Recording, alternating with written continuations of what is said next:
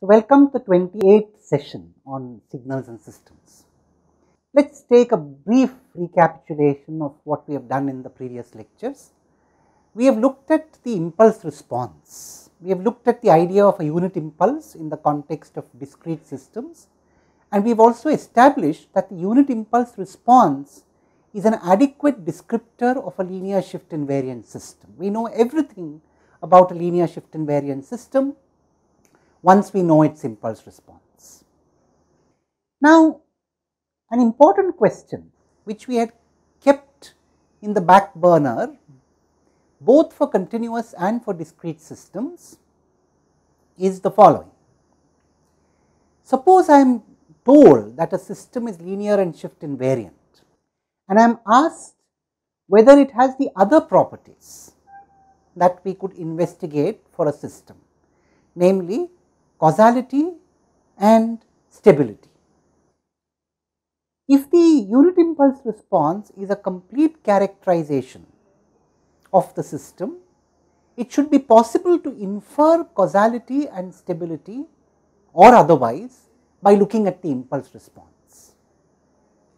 How can one do this? This is the question that we set out to answer now.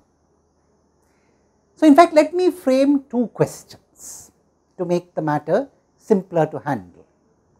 The first question is, given a system to be linear and shift invariant, establish its causality or otherwise from its impulse response. Now, please note that I am asking this question both for continuous variable systems and for discrete variable systems.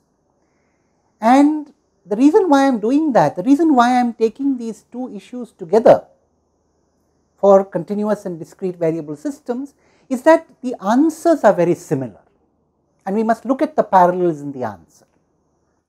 So, let me proceed to answer this question.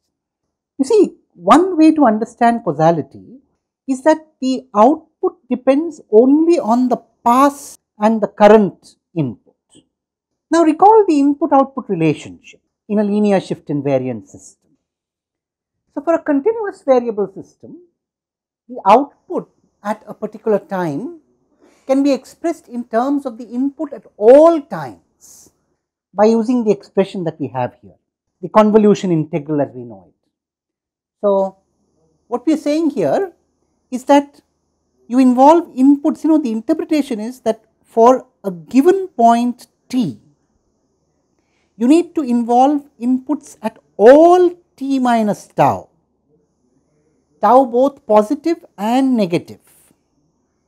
Now, tau positive corresponds to the past, tau negative corresponds to the future, and tau equal to 0 corresponds to the current input. And therefore, what we want is that the past and the current should be allowed and the future disallowed. That means tau negative should be disallowed. And how can we disallow it? By making h tau 0 for tau less than 0, as simple as that. So, the condition is very simple. For causality, we need only past and current inputs.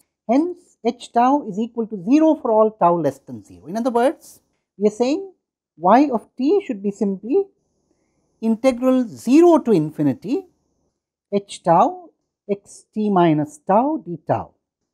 So, in fact, this is clearly a necessary and sufficient condition, but we need to establish that. You see, we have clearly established sufficiency.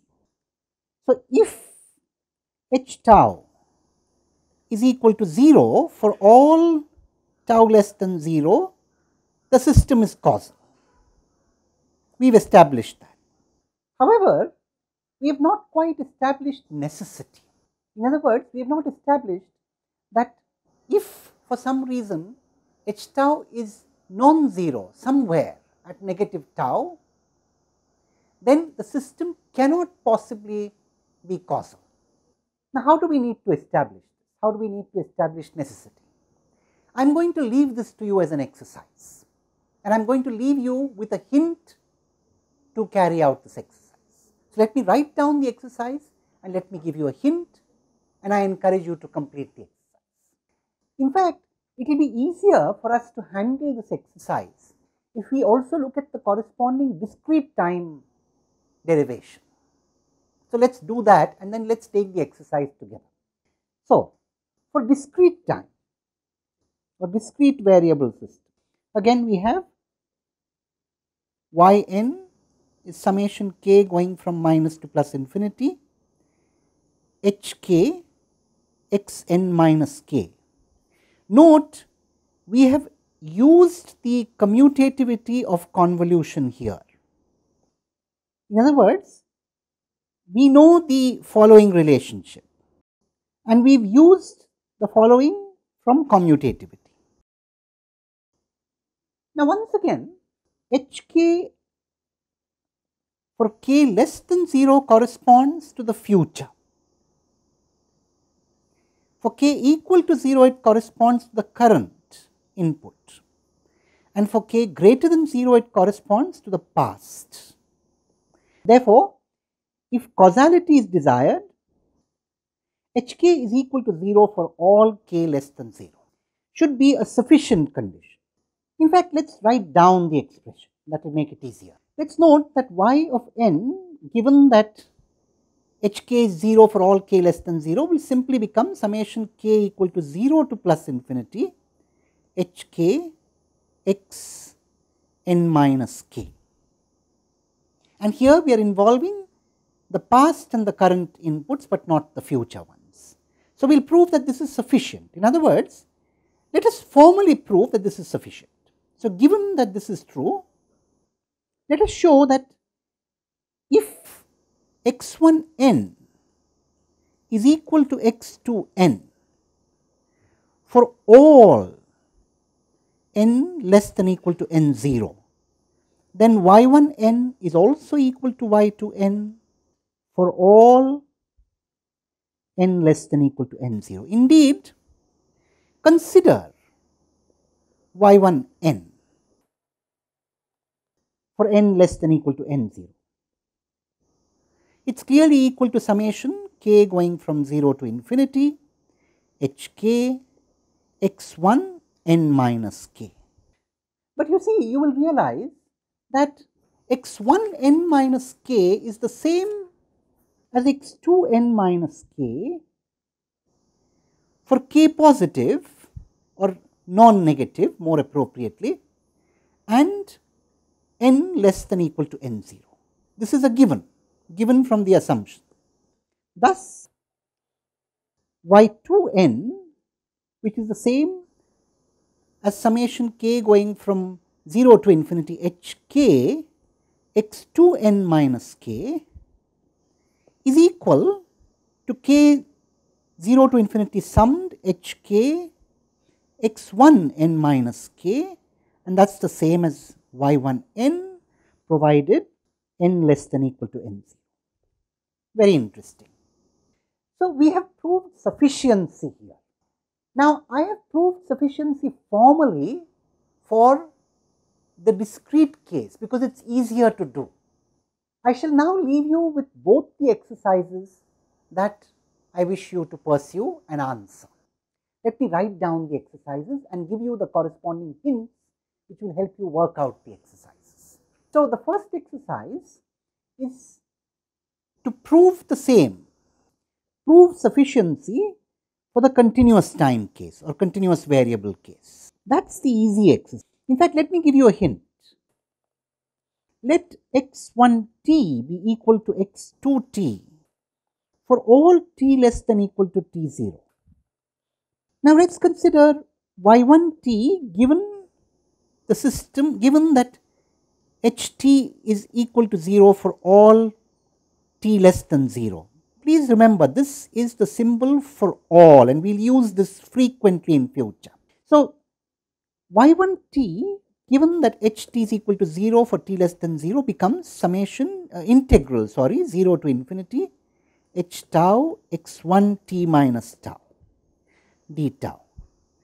Now, x1t minus tau is equal to x2t minus tau given tau is greater than equal to 0 and t less than equal to t0. Now, you can use this and go further to complete the proof for sufficiency in the continuous time case or continuous variable case.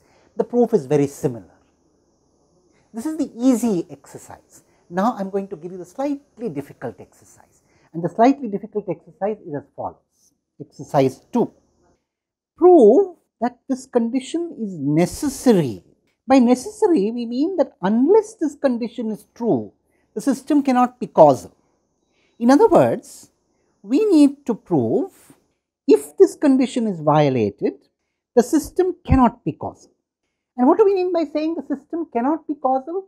You must be able to show a counter example. You must produce two inputs, x1 and x2, which are identical up to a point n0, but which could possibly differ afterwards, and which produce different outputs for up to n0 or t0. Now, I am going to give you a hint and leave you to complete the proof. So, the hint is consider two inputs. Let us take discrete first, x1n equal to x2n for all n less than equal to say 10. Now, x1n and x2n differ, say for n equal to 10 plus say L, and let h of minus L be non-zero. Show a contradiction. What I mean by this is, you have to show that you need every HL for L less than 0 to be 0 if causality needs to hold. Now, suppose you are adverse. Here you need to adopt that, adversary and proponent-opponent kind of argument. So, if your opponent says, here I have HL, L less than 0 and HL not equal to 0, you will then produce a pair of inputs which are identical up to n0, but which differ L steps afterwards, and then look at the output at that point n0 and establish that the output is different and therefore causality is violated. I have given you a hint. Now, complete this proof and also do the same for continuous variable systems. We shall look at the next property in the next discussion, stability. Thank you.